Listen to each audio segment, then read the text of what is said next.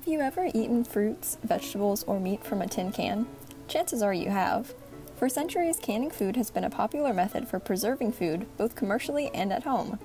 In recent studies, canned food consumption was positively associated with higher nutrient intakes in the U.S. population, demonstrating that canning food is a practical way to prolong the shelf life of food without sacrificing its nutritional value. But how did this process first come about? People have been utilizing food preservation techniques for centuries to extend the storage life of their meals. Drying food in the sun, curing it with salt, and pickling it in vinegar are some of the oldest methods of food preservation. These methods, however, are still prone to spoilage and significantly alter the taste and texture of most foods. It wasn't until the late 18th century that the process we now know as canning was developed, allowing food to be preserved for great lengths of time while keeping the food in a near-fresh state. In 1795, Napoleon Bonaparte was set on his quest to conquer the world. As French troops invaded neighboring countries, the government realized the ability to carry food for an extended time was the key to the health of their soldiers, and thus the key to their military success. Their cured meat provisions weren't cutting it. The government offered a prize of 12,000 francs to the creator of a new, practical means of transporting and storing food. Enter Nicolas Appert, a French chef and grocer who believed that older preservation techniques like curing and pickling spoiled the taste and healthfulness of food.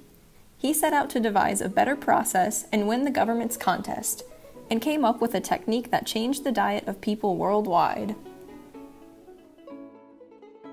Appert was born in the east of France on November 17, 1749, to a family of innkeepers and farmers.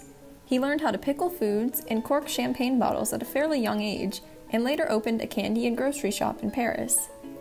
In 1795, Appert began experimenting with preservation techniques to extend the availability of food beyond its harvest season. Through trial and error, he determined a successful method for prolonging the shelf life of food. Appert used glass jars for his storage process, but he created the process that we now know today as canning. He filled glass bottles with prepared food such as soups, vegetables, juices, dairy products, jellies, jams, and syrups, making sure to leave room at the top of the jar for expansion. He then firmly sealed the jars with cork and wax and placed them into a bath of boiling water. Appert based his preservation process on heating foods to temperatures in excess of 100 degrees Celsius, doing so by using an early version of an autoclave, a device that uses steam, high temperature, and extreme pressure to sterilize. Though somewhat unsure of the scientific principle behind his preservation technique, Appert hypothesized that heat destroys, or at least neutralizes, the fermentation that changes the quality of animal and vegetable substances. Half a century later, Louis Pasteur credited Appert with being the first to understand the basic principle of pasteurization, heating foods to deactivate microorganisms in food that contribute to spoilage. As well as destroying unwanted microorganisms, the heating process of canning drives air out of the jar and forms a vacuum seal as the jar and its contents cool.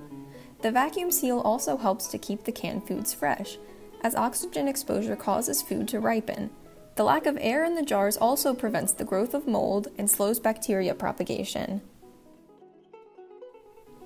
Determined to win the government's prize, Appert opened the world's first canning factory in 1804 in the French town of Massy, south of Paris. In 1809, he succeeded in preserving foods using his boiling and sealing technique.